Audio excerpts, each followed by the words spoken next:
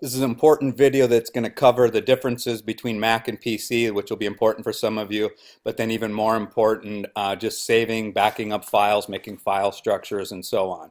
So some of the differences that maybe you've already discovered on the Mac is like on the desktop Macs, they kind of like to hide the power button. It's usually somewhere on the back of the computer and not very well defined, so you just kind of got to reach around there till you find the divot, and then you should be good. Um, Macs like to do things that are kind of campy, like that was one example. The other thing is when you have your flash drive plugged in and you want to eject it, one of the ways to do that is to take the icon for your flash drive and drag it over to the trash can, which seems counterintuitive, right? So it on the newer versions, it does actually change to the word eject as you're doing it. Another way would be to control click on your flash drive icon or right click on it and eject it. And I'm going to talk about right clicking in just a minute, but the other thing that you probably notice is the command key is the biggest single difference key on the Mac, and then you have kind of a version of the alt key, which is the option key, and you have the control key. I'm going to talk about, and since this is a classroom full of Macs, we will be talking about only the keys for Macs, but I just wanted to bring this up because some of you are coming from a PC environment and some of you will continue to work on PCs.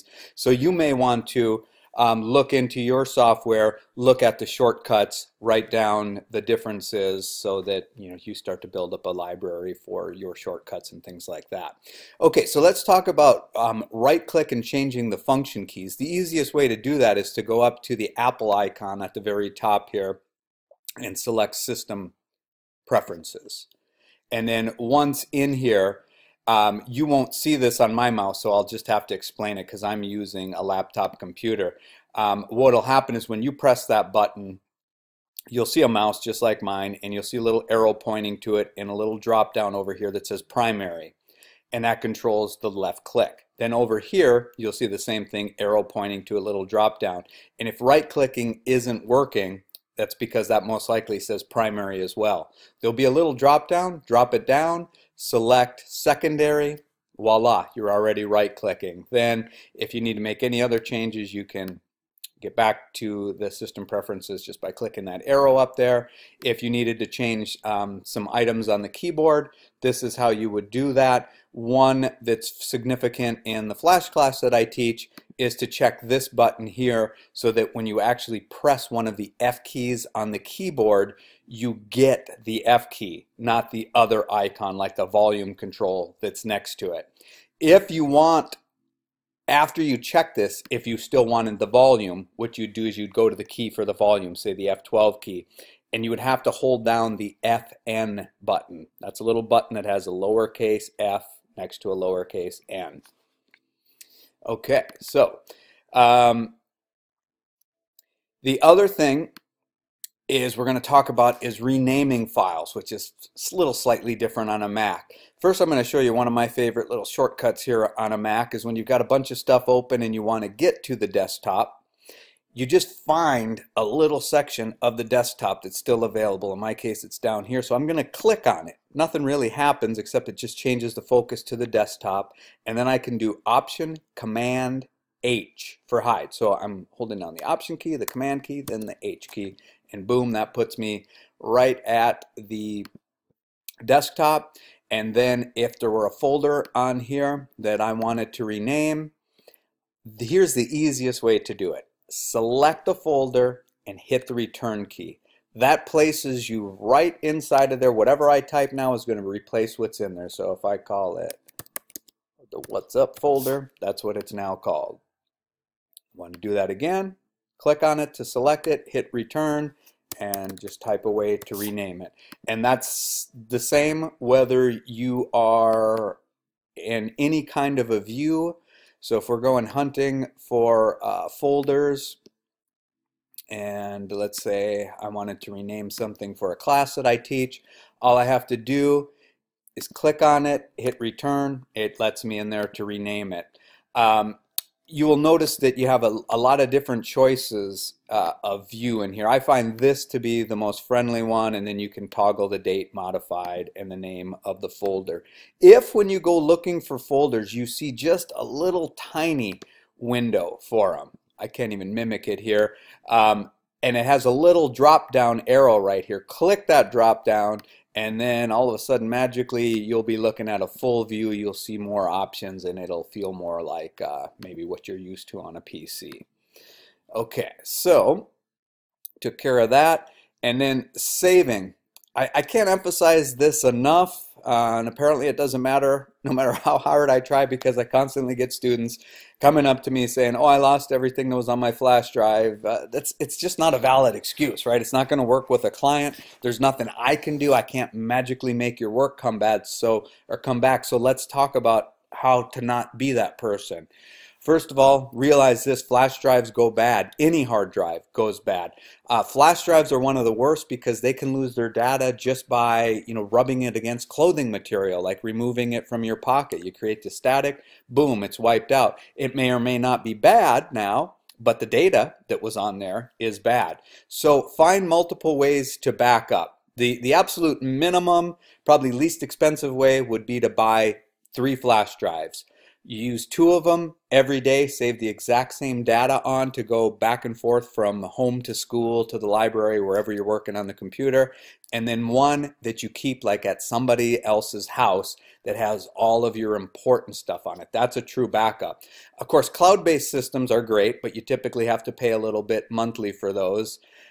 You can also, in a pinch, email yourself files, but get flash drives. Come to class with a flash drive. You're going to need them. Organizing folders can really help you just get up and running quicker. Please don't ever go up to like my computer when you're putting folders up there when the whole class is, and have your folders totally unorganized, because you're just going to be wasting the rest of the class's time. So get that stuff organized locally, then come in. Then all you have to do is select the files or folders that you want to drop on. So let me just give you an example of good and bad file management systems. I'm going to go into the teaching part of my system here and open this up in the Finder. And you can see that for the most part it's pretty nicely organized. Things are in folders clearly labeled as for what class they were for and for what semester. But there's maybe more stuff in here than there could be. So one of the ways to organize this would be to make like a master folder that I would put all of my, say, GD150 files in. So what I do is just make a folder for that that's going to end up in the same location, and then just drag all those folders into it. So what I need to do is I have to make sure that I'm going to put this where I think I am. If I click here and I go up to File and add a new folder, it's probably going to put it over here. If I click over here on Teaching, which is the main folder, and then I select File, New Folder, and then I'm going to call this GD150 main. So that's my main folder for all my GD150. Hit return. It's automatically going to alphabetize it, and then I just want to drag all the other GD150 folders inside of here. And by the way that you select files that are next to each other is you click on the first one, hold down the Shift key, click on the last one. That way they're all selected. If you want to select files or folders that are not connected to each other, for example, like let's say I just wanted all the spring ones, I could click here, hold down the Command key, click this one, then click this one. So that allows you to just keep clicking and adding to the selection that you made. And so now you can see there's 7 less folders in this area here, and to get to those I just go to here and break it down from there. All right. Let's see what else we've got on the list here. Okay, now an important note here. Today, most of the time when you work, it's not like it used to be in the old days where it was just one file. Even working in a program as basic as Adobe Illustrator, now you've got to worry about if you just save that file only and then say go to the library to work, you're most likely missing fonts. You're probably going to miss any images that were embedded. So the way you want to get in a habit of working is put everything you need in a folder and then copy that folder to your flash drive or to the cloud or whatever it is. And I'm going to show you something even beyond that that I think is one of the most important things you can do as a graphic designer or any kind of digital artist, and that is using sequential folders to reduce time when things go wrong. So let me give you an example of this. I'm going to Option Command H to go back to the hard drive, close this up, and in fact, here's an example of this going on right now, but I'll just Command delete these to get rid of them. So let's say I'm working on a website, right? Here's my folder that I work on. And every couple of minutes, hours, whatever my workflow is, I'm going to not only make a backup of this. So what I would do is take this folder here, and if I had an external flash drive, just drag it over to my flash drive, drop it in there. And every time I do that, it's going to ask me if I want to replace the other one. That's okay way to work. But what happens when you're working on complex things, a lot of time the whole system just goes bad. Like you can't figure out whether it was an image in there that caused everything to go bad, whether it was one of your animation files, one of your illustration files, who knows? It just something went bad. So here's something that I highly suggest you get in the habit of doing. Is you keep this one that has the most generic name, no numbers on it. This is your file that you're going to use, and if you're a lucky person, that's going to be the only file that you use, or only folder that you use the whole time. But what you want to do is every so often, click on it to select it, hold down the Option key, click and drag. You'll get that little plus sign. You now have a copy of this folder. What I would suggest you do is get in the habit of coming up with a logical naming system. Like that number 2 being there is fine, but maybe put an A there. Now, as of right now, both of these are identical. You go back into your workflow, you start working on this folder. Now these two are different, right? Now you want to make another backup. You're going to hold down the Control key. Oops, sorry, not the Control key. You're going to select it, hold down the Option key, drag.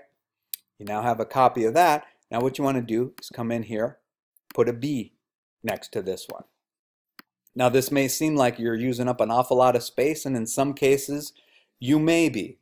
So you may, like let's say you're up to E, maybe you know nothing's wrong, maybe you go back and you just totally delete A, B, and C. But the thing is, now let's say many hours later you're working on this, and all of a sudden you notice that there are some things that went really wrong and you can't fix them. Rather than having to start over at the beginning, you go over here, open it up, troubleshoot those same things that were going wrong. If you're lucky, they're not bad in this file. You just simply take this, get rid of this one, right? Click on it, Command delete, it's gone. Now you make a copy of this one, and then you get rid of that numbering system in here, and this becomes the one that you continue on with. If you weren't lucky and it wasn't fixed here, maybe it's fixed back here. It's still better losing, a half hour at a time sequentially back rather than having to completely start over. So this is a very wise way to work, and then of course take these files and drag them onto your flash drive or whatever you're using periodically.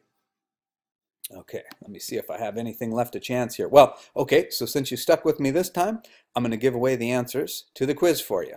So not counting the classroom computers, I should have how many copies of all my files and folders? And obviously these files and folders should be on different backup devices such as external hard drives, flash drives, blah, blah, blah. In other words, don't make a same copy of the same folder on your flash drive, because if the flash drive goes bad, both of them are gone. So at least 2.